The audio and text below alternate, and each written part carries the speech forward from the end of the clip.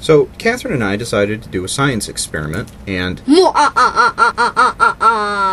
not that kind of experiment. So anyway, we decided to do an experiment about surface tension with a couple of liquids, rubbing alcohol and water.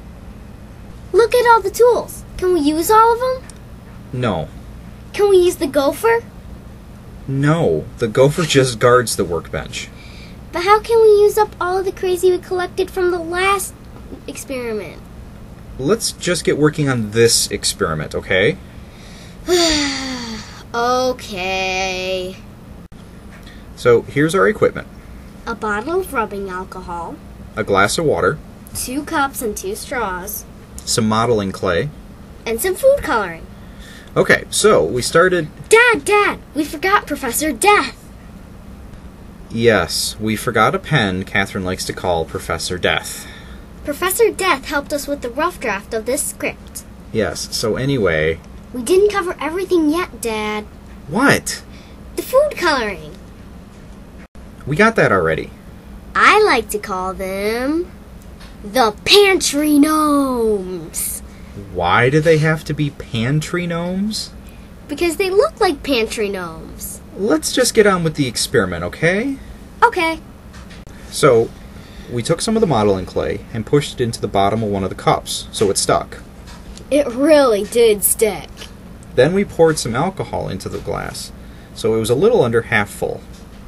Then we put food coloring into the alcohol so you could see it better in the straw.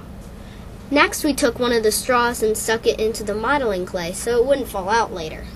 Since we put the straw in after the alcohol, there was some alcohol stuck in the straw.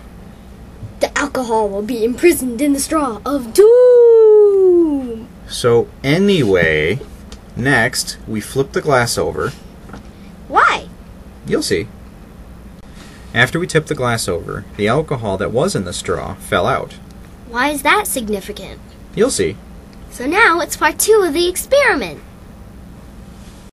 Yes, so we put more clay into the other cup, and Catherine got a little crazy making sure that the clay stayed in the cup.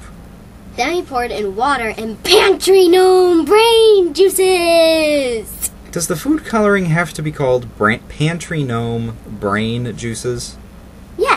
Yes it does. So after that, we stuck the straw in, made sure it stuck there, blah blah blah, and then we got ready to pour it into the bucket. When we tipped the water glass over, the water in the straw was still there. Cool. Do you know why the water was still there? Because the water molecules are attracted to each other more strongly than the alcohol molecules, and this attraction creates an effect known as surface tension. The surface tension of the water in the straw is stronger than the pull of gravity, so it stays in the straw.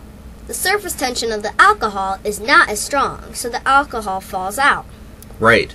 Now, do you think the water would stay put if we flipped a swimming pool over?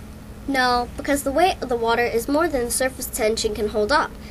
But if we filled the pool with straws... Yes, then that might work. So, thanks for joining us. See you next time. And watch out for gophers.